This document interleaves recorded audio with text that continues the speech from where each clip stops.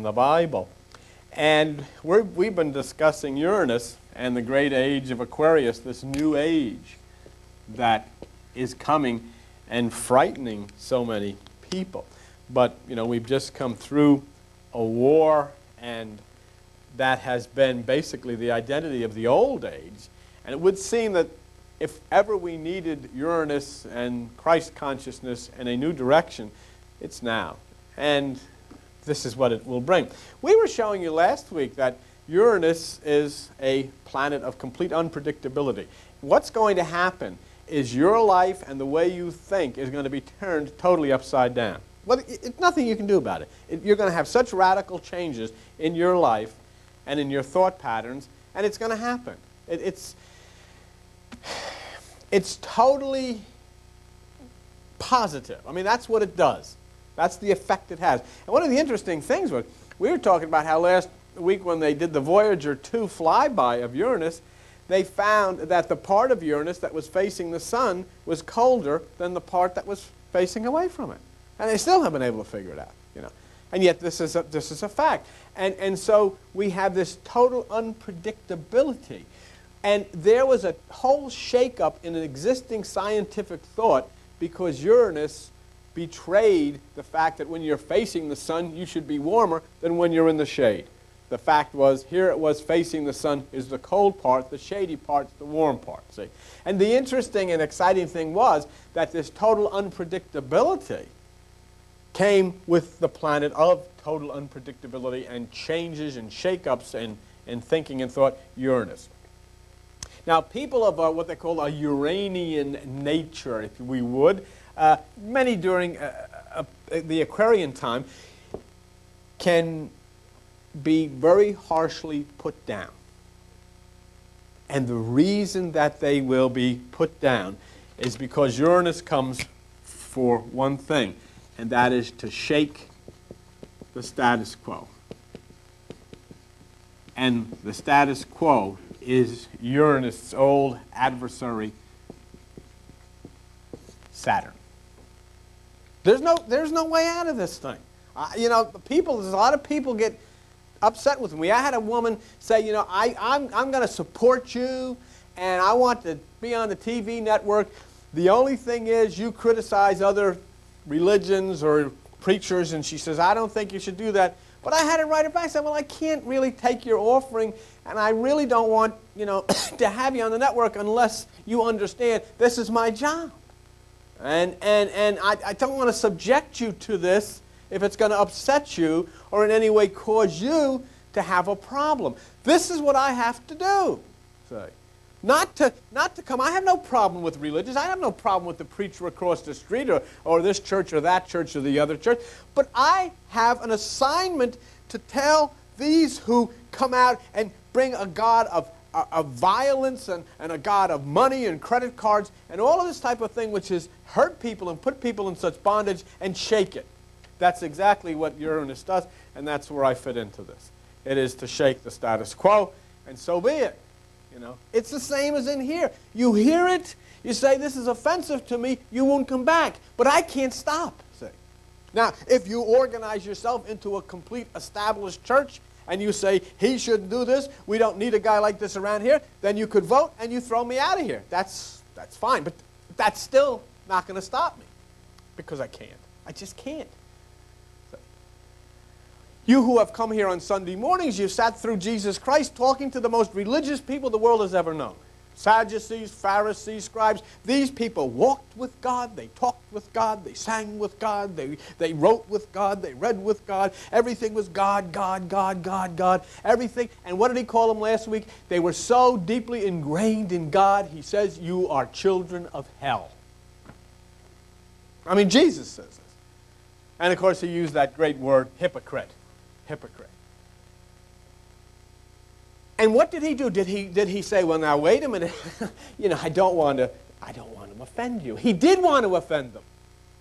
He absolutely had to offend them. And when you see a man on television reaching into somebody's pocket, fishing around for a credit card, promising them some kind of a healing, it's your responsibility to offend him. Write him a letter. Do something. Call a station. Because the problem is these people that are called Christians will sit and not say a word because they don't want to offend brother so-and-so, who is nothing but a crook. He's not even a good crook, because a good crook will hold you up with a gun and say, I'm a crook. This guy said, I'm a prophet. Say, how many people have gone broke tithing, giving 10% of what meager little income they had, and not have enough money to pay the rent or not have enough money to eat off of, because of all of this misrepresentation. Here you had it again. They're all was on television all over the place. Do you know how many books these bookstores sold on prophecy? People wanted to go because this was it. This was another Armageddon. They made millions of dollars selling books on prophecies, and it was all bull. Pure, unadulterated bull. Why? Because they took literally that which is a spiritual allegory. And taking it literally, they said, here it is, Armageddon's coming, God's plan is right on time. Then, if God's plan was right on time, God is responsible for Saddam Hussein. Whose side do you want to be on now? Is this the guy that he created to fulfill his book? This is it. This is the Word of God. God's plan is right. He's going to create a Saddam Hussein to torture and maim and destroy people. So his book comes out right? Well, you know better than that.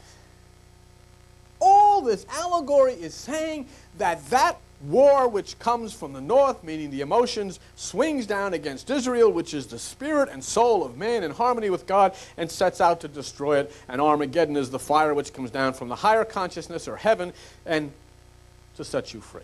It's all inside. But yet they've taken it and literalized it. And do you know what I heard them on Christian television saying the other night? Well, it looks like the war is winding down. Yeah, brother so-and-so, maybe this isn't it. Well, this isn't it this time, but now what we got to look for is all the Arab nations have got to come together. They've got to be unified and then meet with the Russians. See? And the Russians and all of these Arabs, then they'll come down, and then the great time of the Lord will come. These guys are agitating it. They won't stop until there's a war. They are not waving the banner of peace. They are agitating for a war. The most disappointed people in the world, if there's not a conflagration of a Holocaust, they're going to be born-again Christians because they've got to have a bloody war to make their war. Do you know that they're disappointed? Right now, they are disappointed that this didn't explode into a nuclear holocaust because their Savior is not going to come back in a hail of bullets this week. Kidding? No, I'm serious. They don't know quite what to say. Now they've got to watch for another war to start. And if one doesn't start, they'll start one. And they started by constantly keeping you looking for something to be fearful of. Watch out for Gorbachev. Watch out for the Russians. Watch out for the Syrians. All of these people, keeping you agitated against these people, suspicious of these people, to the point of where we are at now. They sit on television and with their maps looking at exactly when this great Holocaust is going to happen. And they don't understand that the Holocaust is happening right now. The Holocaust is an inner Holocaust when the fire, which is the spirit, comes down from heaven, which is the higher mind, and burns up all of the negative garbage that has been put into it. Let me tell you a story about a scientist, and this is interesting. His name is Velikovsky. V-E-L-I-K-O-V-S-K-E-Y. Velikovsky. And Velikovsky found that there was a shifting of the Earth's axis. He didn't understand. He said, he's telling me, you know, he says, something strange here. The Earth's axis is shifting back and forth. And he tried to find a reason for this. He couldn't figure out why. But his studies showed him that this was produced not by the Earth, but by celestial vibrations. Something was coming from outer space, causing the Earth's axis to shift.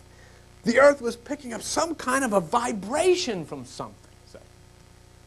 And Velikovsky began to study the solar system, and what he concluded was really amazing. He concluded that something was connected with the planet Venus, and that the planet Venus was once a part of the planet Jupiter. And that there had been a collision in the heavens somewhere, and a big chunk of Jupiter flew off into space and became the planet Venus. And he said that he was pretty sure that he, on the basis of this, could tell you why the shift in the axis, and he could also pretty much size up the temperature in the atmosphere in Venus and all of this stuff. Well, this took place in the 1950s, and Mr. Velikovsky, or Dr. Velikovsky, was called a heretic. He was severely criticized. He was not allowed to talk on any university, on any campus, because he was a complete nut. He was an absolute nut. Well, Voyager 2, that was launched by NASA, probed Venus, and guess what? Velikovsky was right. They proved Velikovsky right. The guy probably died a pauper, probably lost his job. No, have you ever heard of him? Never heard of him. Here's one guy heard of him. Let's have a hand for Elliot. But I mean, okay, very few people have heard of who this man was. But do you see what I'm saying? What did he have to do? He had to face the establishment. He had to face all of those who had to be right. They couldn't be wrong because they had degrees. They had so many degrees next to their name, they called them Dr. Fahrenheit. They had degrees. They had college experience. They had training in science. This guy was an oddball. He was out of step. He had to be wrong. He was right. And basically, what happened here was Saturn had screamed, "Velikovsky, you're a heretic!" But Uranus is saying, plug on, man, and upset the status quo. And he did. And that's exactly what Uranus is now. Here we are screaming about the New Age, screaming about the inner kingdom, and Saturn is screaming back, you're a heretic, you're a cult leader, you're a Satanist, and all of this stuff. But you know it's right. I don't know how many of you saw the board as you came in, but the quote by Albert Einstein, whom you all know, was, I thought, appropriate. Great spirits, said Albert Einstein, have always encountered violent opposition from mediocre minds. Great spirits have always encountered violent opposition from mediocre minds. Albert Einstein. Here's the point. You come in to meditation, whether you come here, which is very good for you, because you then increase the vibrations that you're exposed to. And this room fills with glorious vibrations. You allow yourself in your meditation to be deconditioned from the status quo. That's what it does. You submit your mind to this nothingness, and you become deconditioned to the status quo. When you are deconditioned from the status quo, you become in touch with your own essence. In essence, what it is, you become in touch with your own genius. Say, you, inside of you, genius, inside of you, knowledge, inside of you, wisdom. That's what Jesus Christ said. You take away the key of knowledge because you don't enter within yourself. But when you do this, be prepared for judgment. Be prepared for Saturn. And you'll be judged by mediocre minds. You'll be judged to be a heretic. You'll be judged to be a lunatic. You'll be judged to be satanic, an Eastern cult leader, all of the above because of the influence of Saturn. And that's what Saturn is. So it takes a lot of courage to move into the Uranian realm, to get involved with this. It really does. You really got to stick your neck out. Because you're going to be laughed at, you're going to be condemned, and then one of the things that is very difficult, you're going to find yourself alone. All alone. See, do you remember what Jesus said? I have not come to bring peace, but a sword. How could the Prince of Peace bring a sword? Because peace is a sword. Peace is a sword. Because when you begin to practice the tranquility of nirvana and enter into the deep recesses of absolute peace, you will be separated from your mother and your father, your sisters and your brothers, your church and your friends. They will not even want to hang around with you anymore, because peace is a sword, and it cuts like a knife through butter, and it separates you from all of those who you've loved and have been so near and dear to all of your life. And that's basically what it is.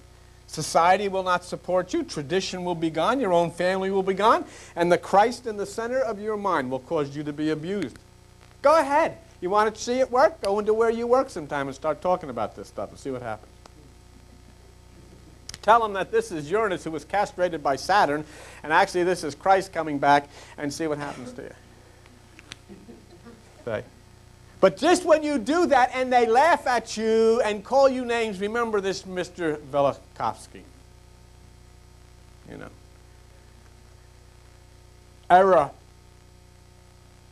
Error does not become right just because a lot of people believe in it. That's a good one. I'm going to put that down to the other ones that I come up with that night, that all we know is what we are told by people who don't know. Error does not become right just because a lot of people believe in it. But what about from our base? Jesus Christ. What did he say? And I follow him. See, this is what really gets a lot of born-again people. They can't deal with this because everything I tell you, I quote Jesus Christ. See, what do you do with that? I don't go off on my own with this stuff. And Jesus Christ says, hey, it is enough for the disciple, you and me, that he be as the master. That's the Christ mind. Be like him. And the servant, you, as his Lord. That's the Christ mind. If they called the master of the house, that's your higher mind, that's the Christ in you, Beelzebub, which means the devil, evil, demonic, satanic, how much more shall they call him of his own? So, in other words, if they are not calling you some crazy name, you can assure yourself you're as lost as you can be. But if the system, if religion calls you satanic, a cult leader, a way out, a demonic, you know you're right in line with Jesus Christ. So until you have been called satanic, demonic, and a screwball, you haven't made it. So that means you've got to stand up right where you work, go into your house, go right where all the people that you love in your traditional. Next time you have a 4th of July party, tell them about Uranus getting castrated, and that's really Jesus Christ coming back, and see how you make it. And when they call you a screwball and a satanic cult leader, you'll know, woo, I made it. It's true. It's really true. It's really true. What I wanted to check or look with you with, and I wanted to share something with you. I was born, as that might be a shock in and of itself, but I really was. I was born under the sign of Cancer. Okay? And what I wanted to look at, and we'll start looking at this, and each one of you will have a sign. I'm not going to bring you up and make a fool out of you or anything like that. But I want to look at, and Joan helped us last week, how this change in age and celestial positioning of the universe and all of this stuff is going to affect you. And when I began to read this stuff about me, Joan and I were in Key West at the time, and I said, God, do you know this guy? Look at this. Some of you here know me. Some of you have been hanging around with me for a long time. Others maybe don't know me that well, but even some of you that haven't been hanging around here too long, I've gotten a pretty good glimpse of this. But what it says is that Uranus in Cancer people, P-E-O, feel, get this one, different. Feel different. There's a gut feeling inside of you that there is something that is not quite what's inside of everybody else. Something strange. I myself spent most of my childhood in a fairly large house with a lot of people in the house, always isolated. Never realized it until in my later years.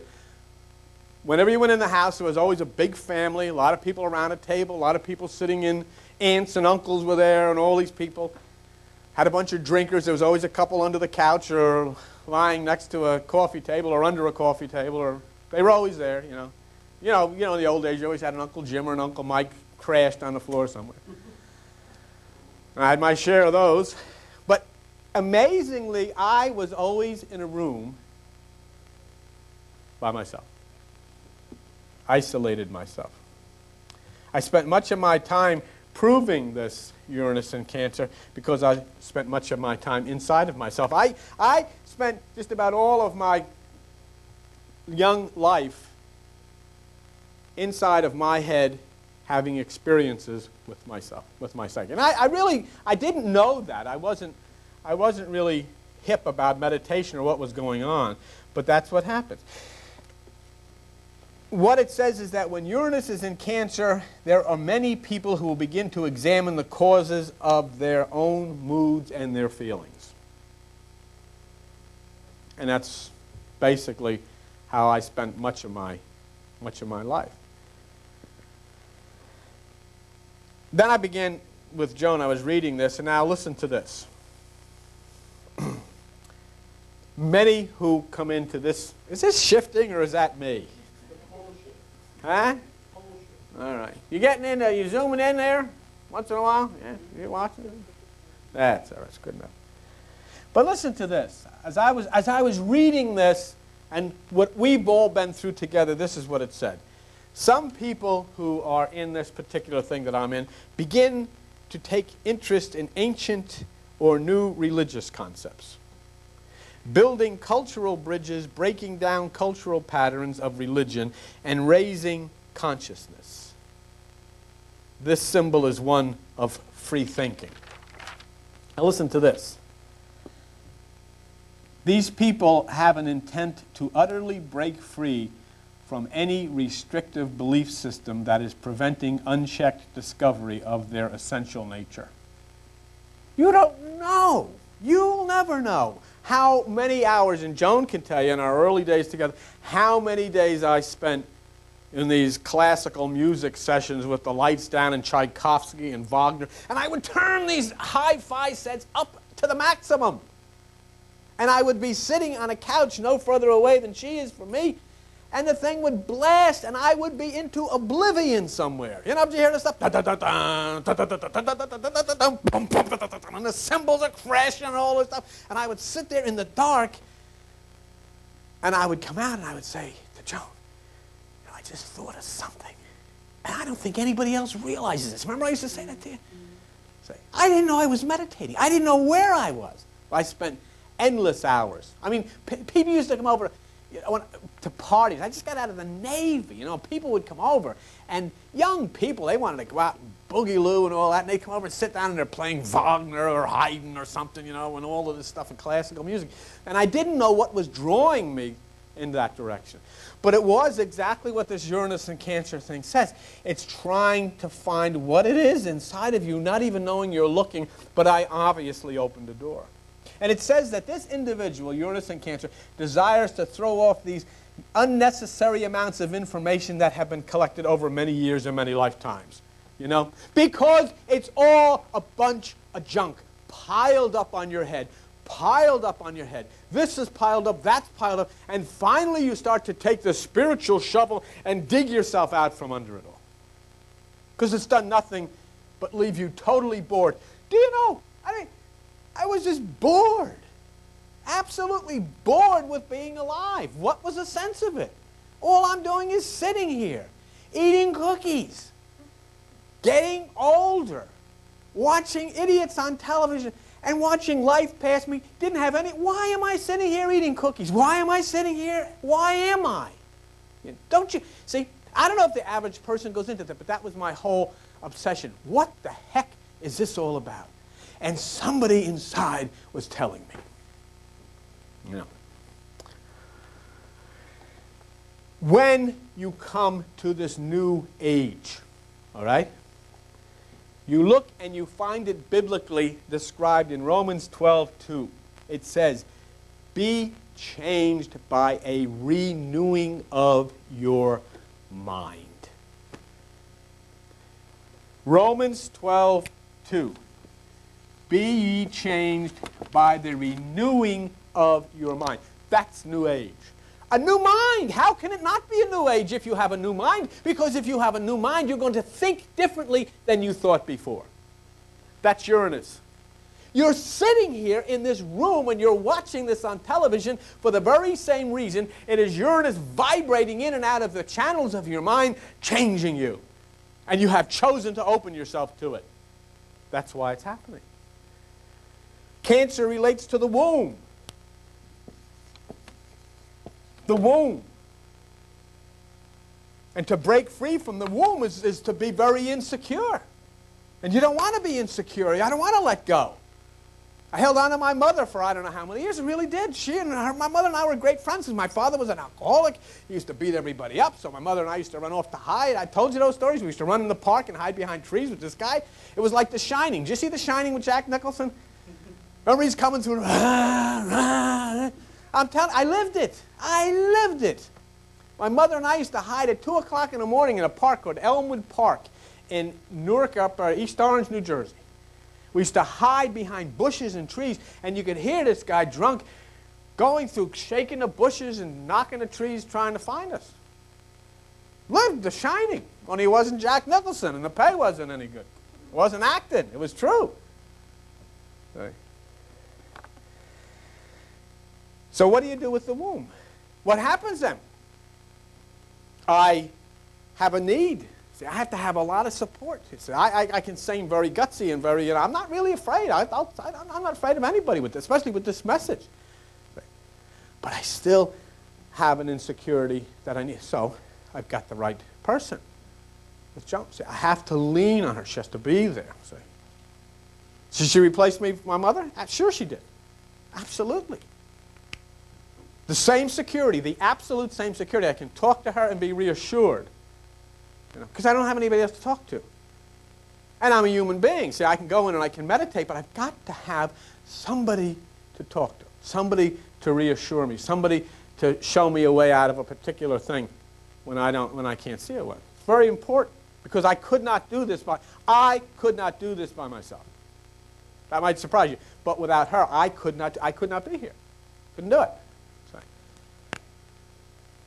And that's, I think, what makes this so unique, but at the same time, it's a truth, it's a fact. Okay.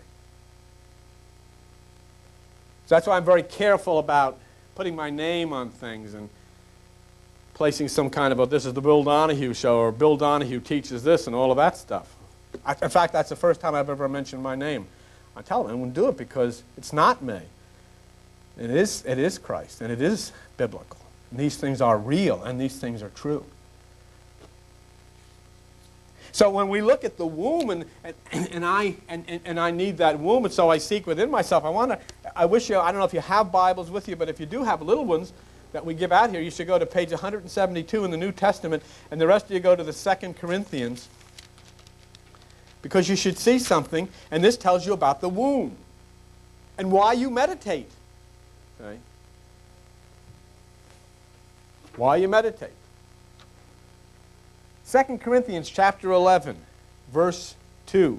This is what Paul says, okay? For I am jealous over you with godly jealousy, for I have espoused you to one husband, that I may present you as a chaste virgin to Christ. You see that? I may present you as a chaste virgin to Christ. You know what that means? That means that your intercourse, which must take place in the upper room, is in virgin consciousness. You can only have an intercourse with Christ when your consciousness is absolutely virgin, because that which is the new Jesus within you cannot be born other than by a virgin. Christ cannot be born other than by a virgin. So your intercourse must be in a virgin consciousness. I have presented you, espoused you to one husband, that I may present you as a chaste virgin to Christ. This doesn't have anything to do with sex. This has nothing to do with sex. This is using sex allegorically. Your intercourse is of the mind. Your mind must be virgin. That's why you must meditate. You must take no thought. And then what happens to you? Okay, let's say you enter into this conscious intercourse with Christ in the virgin mind. What happens to you? Look at page 215 in those little Bibles in the New Testament. And the rest of you go to 1 Peter and go to chapter 1. That's page 215 in your little Bibles. And the next of you go to 1 Peter chapter 1. Okay? 1 Peter chapter 1, page 215. Verse 23. Being born again, not of corruptible seed, but of incorruptible seed, by the word which lives and abides forever.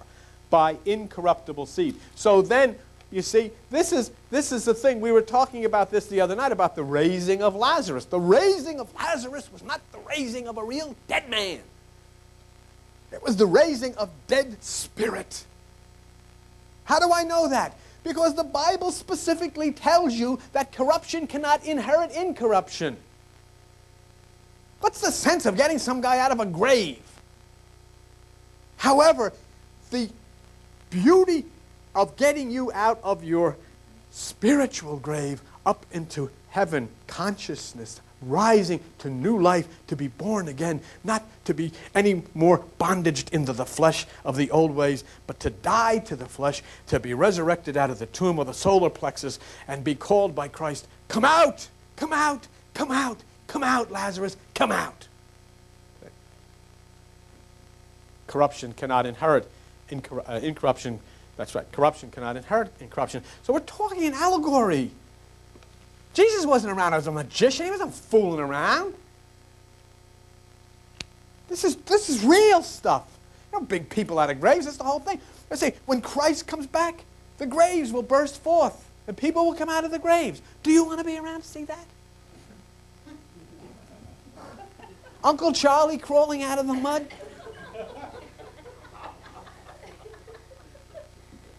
Here's some guy staggering down the street. Whoa, I'm Uncle Charlie. Do you know where Aunt Beatrice lives?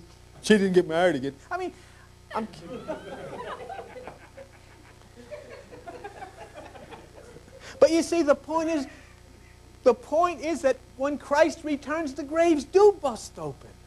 But it's the grave of your own lower mind which has got you dead to the things of God. It bursts open and you crawl out of that grave and you come up into eternal life. Consciousness. I mean, this is a great thing to look forward to. Jesus' second coming. He's going to be an atomic bomb. Half the world's going to get killed in a nuclear holocaust. And then when he gets back, the graves are going to open. Everybody's going to get out. Who wants to go? I don't. That sounds like a bad grade B movie. Nuclear holocaust and everybody climbing out of the cemeteries. How would you like...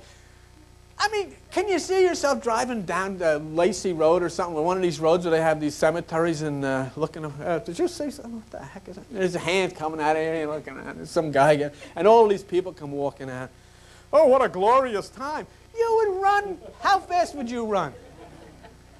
See, you have to understand this allegorically.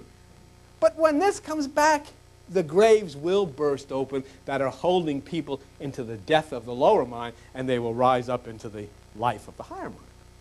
How can people be so stupid to take this stuff literally? Do you see how stupid it is? It is stupid, stupid, stupid, stupid. I'm telling you, there's something. But so there then, you have that question of the womb. So, in other words, as Uranus and Cancer revolts or against the system, what's going to happen? And I see it, and I've seen it happen to me. When you get into this type of a situation and you start a revolution against the system, you know what's going to happen? The system's going to start a revolution against you. You know? You're not going to be one. Don't bring that guy to the party. He's a screwball. He's talking about Uranus and castrating and planets and this is God. I mean, you know, the guy's nuts. So, you know, like, won't you? Matthew 28, Jesus says, "Fear not them which kill the body, but are not able to kill the soul." And that's what he is saying there. They may come after you and hurt your feelings. I mean, he is not saying don't worry if somebody comes up with a knife and sticks it in you. Something like that's stupid. Certainly you're going to worry about that. Somebody comes in with a gun, you want to fear them. Doesn't mean that. Doesn't mean don't worry if somebody's trying to kill you. It's okay. No, you worry. Run. Call the cops. Do something. Worry about it. That's not what it means. It means they'll try to destroy that which is your ego, that which is your peace of mind, that which is your understanding of life and itself. They'll come against you, get you all screwed up. But they'll never be able to kill that precious thing which is within you because it's untouched by human hands. It is the temple. It is you. So the systems and the religions, they don't know the power of this. If somebody comes to you and say, why are you doing these things? Why are you doing these things? A religious guy who's had a pastor say, why are you doing these things, Brother Elliot? And he said, well, you don't understand. Uranus is in Cancer overcoming Saturn. And that's it. Not another word will be said. See, other than, get away from me. Because they don't know. They haven't the slightest idea that this has any effect on you whatsoever. And do you know the funny part is? They should have an idea. They should know that this has an effect. Why? Because of the fact that the Bible says in Job 38, can you bind the influence of Pleiades? Can you loose the bands of Orion? The Bible says that these things affect consciousness. Yeah, there was an interesting thing. We were talking about the gold in the temple a couple of weeks ago on Sunday morning. I said that God is gold, and then Joan Schultz called, and she said she looked up in the dictionary and looked up the word gold and saw that the symbol was AU. See? And she said, well, that could be like AU ohm, ohm. I said, yeah, but it's not got any M. But I thought it was good. AU means gold. See, that's good. But then I looked up M. And M is a symbol of the moon. And the moon means consciousness.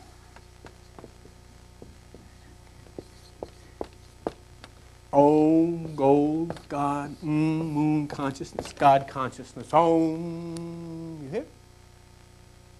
Did I run away from you? Did you hear what I just said? That's in the Weston Webster's Dictionary. That's not in the Kabbalah or something like that. You look it up. AU means gold. In mysticism, gold is God. M means the moon. In mysticism, the moon means consciousness. AUM, God consciousness. Om. Well, why not? Why would it be? Wouldn't it make you think, who put these letters together? Why did they put an M on here? Why didn't they put a T? It'd be ought. Or a K. Och. Why did they put an M? Did you know something? Let me show you something that you don't know. Let me show you how important letters are in mysticism. Make sure you come in and out enough now. You come in and out enough? All right. We've got a new cameraman. If you don't like his work, I'll just tell you what happens, folks, out there all over the country. If you don't like the cameraman's work, his name is Joey. And I'll bring his girlfriend up here, too, so you can identify her. And you can send her cards. Her name is Chris. And say, Chris, that cameraman of yours is a doodle. She's responsible. I want to show you something. Watch this. You remember when Jesus said, remember, it was a part when Jesus breathed on the disciples, and he said, receive the Holy Spirit. He breathed on them. Receive the Holy Spirit. Let me show you something. Abraham was married to Sarai. Okay? That was their name. You see it in the Old Testament.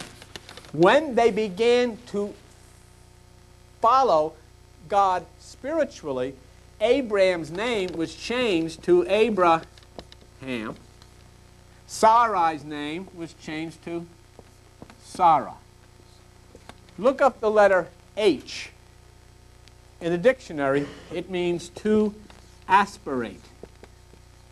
It is breath. It is the Holy Spirit. You see? So the name was changed from Abraham to Abraham because he had received the Spirit. Her name was changed from Sarai to Sarah because she had received the Spirit. Okay? And I mean, it's another thing. It's in the dictionary. It's not a big deal. But nobody ever tells you why. Why was his name changed from Abraham to Abraham? Why was her name changed from Sarai to Sarai? Not just because, what the heck, yeah, I got a Bible, I think I'll change her name. No, because that H means spirit, breath, pneuma. See, spirit is breath. It is the air. It is the life-giving force of God. And so there's, what the heck, you know that. You're not going to make any money knowing that, but I mean, okay. So, as we wrap this up, let me show you. The systems and the religions not knowing the power of Uranus and so forth and so on, scream against the New Age. And that's what's going on today. They will defend this lunacy out there. Now, hey, the war's over. What about the boys? Welcome them back. Go to the parade. Yes, sir. They did a tremendous job. God bless them. I mean, it's not, you see? Nothing wrong with that. At the same time, you're followers of Christ, and you have got to look at the devastation, and you have got to continue to meditate that this stops. See? Because even though you welcome the boys and you cheer the boys, and all that, you've got to look at the boys over there. Sure, they had some horrors in Kuwait, terrible people, but they weren't all that way. Did you see a lot of them coming out kissing, prisoners and people strewn on the highways? You see the houses in Iraq, and devastate, absolute, utter devastation. And so you have to then bring this consciousness which is coming with Uranus, so that stops. Okay. But the systems, the religions, they don't know that there is such a thing as Uranus. And they don't know why you act the way you do, why you feel the way you do.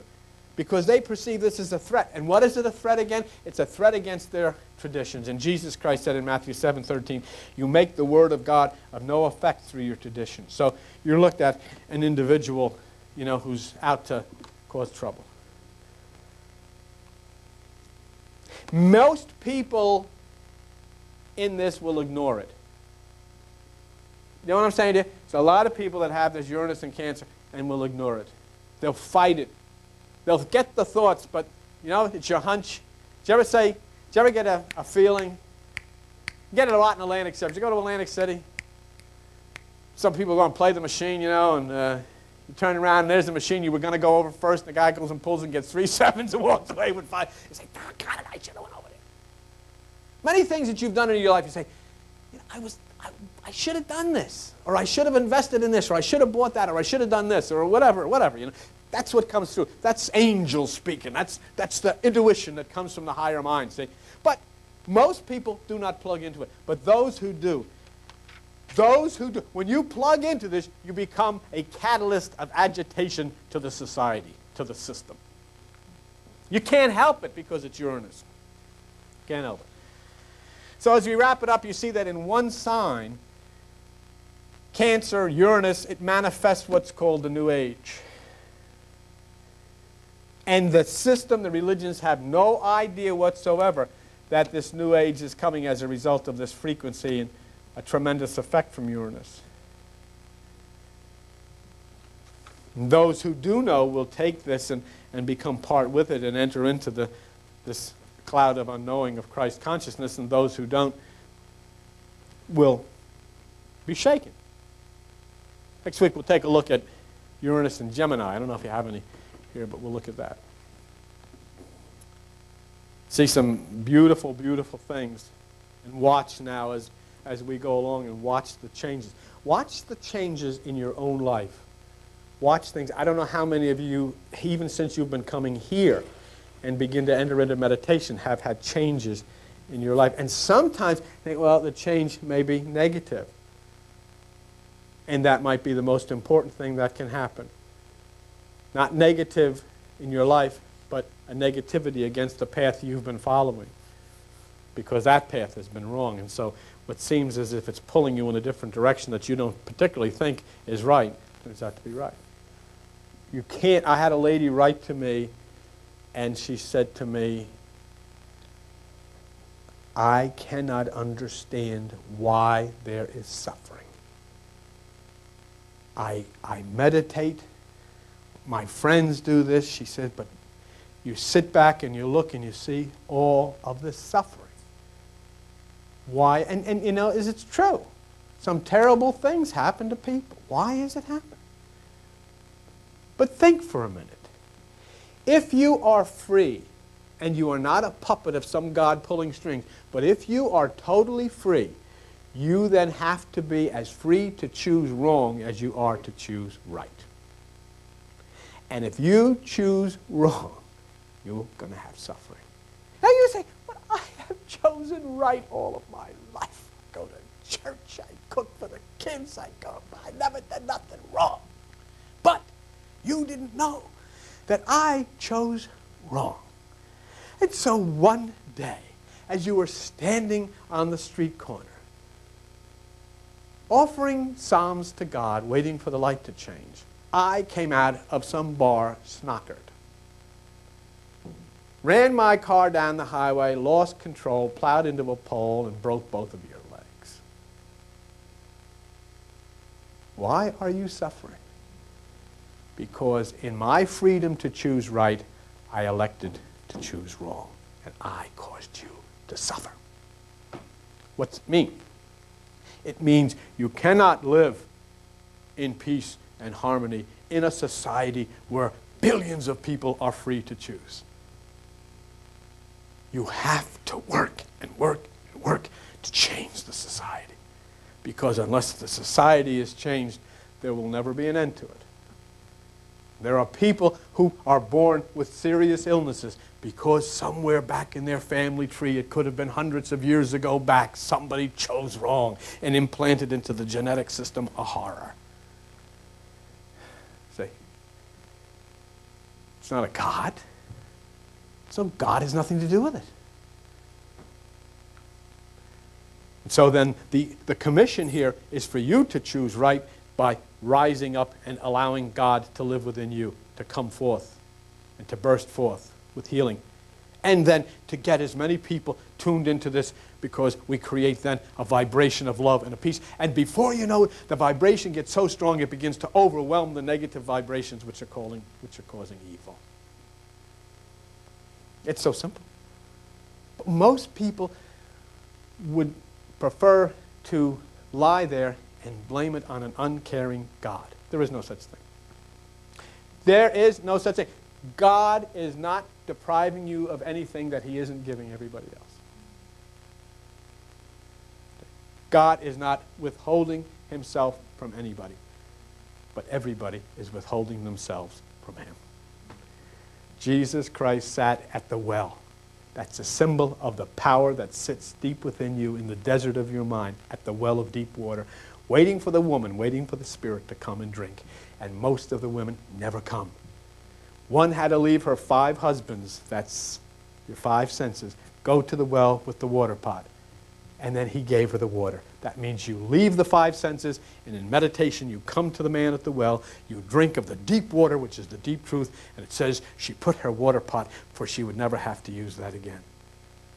You would never drink from the lower well, you would never drink from the lower waters, because now you have drunk from the living water. But you have to go within yourself to find He who sits at the well. And it's a strange thing, but it's Jacob's well. And Jacob is the one who said, I have seen God face to face, and I will call the place Peniel. Thank you.